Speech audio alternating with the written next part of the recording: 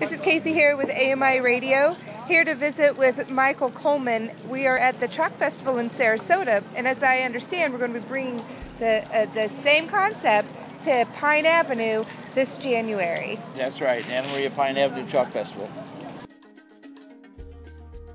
I first got interested in the idea for Pine Avenue probably 4 years ago. Anna Maria is worth some extra effort. There's a lot of hidden art in Anna Maria. We want to get people to understand that there's a lot of talent on the island, and we think a way to do that is to showcase a street art fair and bring in people who will also meet the people who are there already. We woke up one day after all of our collaborative efforts at green initiatives and so forth, and we got dubbed a couple years back the greenest little main street in America. It's all part of, I call it the puzzle box theory, having a big picture in mind about where you want to end up and what you want to be doing. One day we woke up and found ourselves on the leading edge of a worldwide transition movement in which individuals and neighbors and neighborhoods take into their own hands the cultural, economic, and environmental destiny of their communities. And so we just want to declare who we are, and who we are is a cultural community, and Chalk Festival obviously fits that. For me, what I've learned is, as I've been pursuing this, is the great contribution that the artists make. They come and they literally sweat on the street for not much, if any, compensation. We want to show them that they're appreciated. This is a way of appreciating art and appreciating artists.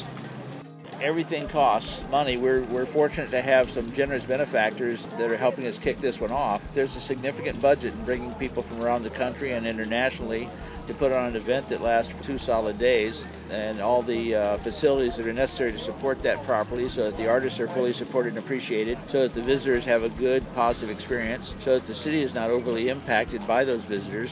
We're open to sponsorship. Donations appreciated. We're always thinking of things that fit into the puzzle box, which is greenest little main street is not just a theme, it's a result of a way of thinking.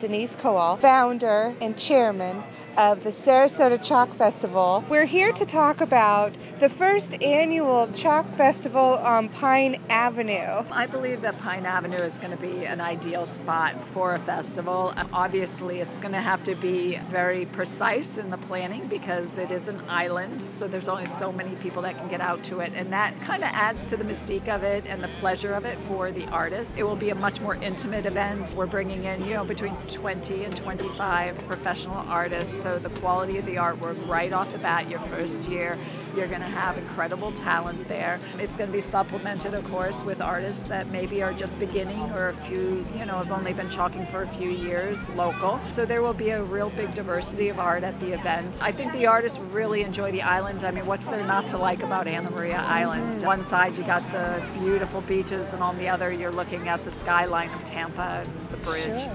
Can you talk to us about the theme for Pine Avenue? From pirates to present.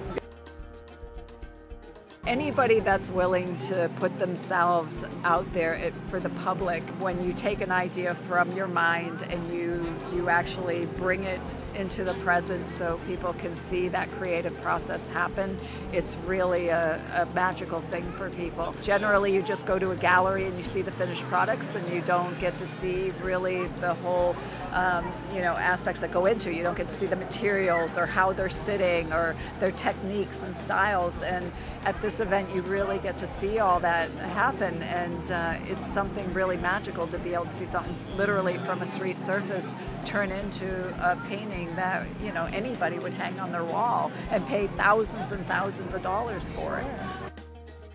You're going to love it. All right, Denise Kowal and Michael Coleman introduced the first annual Anna Maria Chalk Festival, January 18th and 19th, 2014. If you'd like more information, contact Michael Coleman at coleman@pineavenueinfo.com.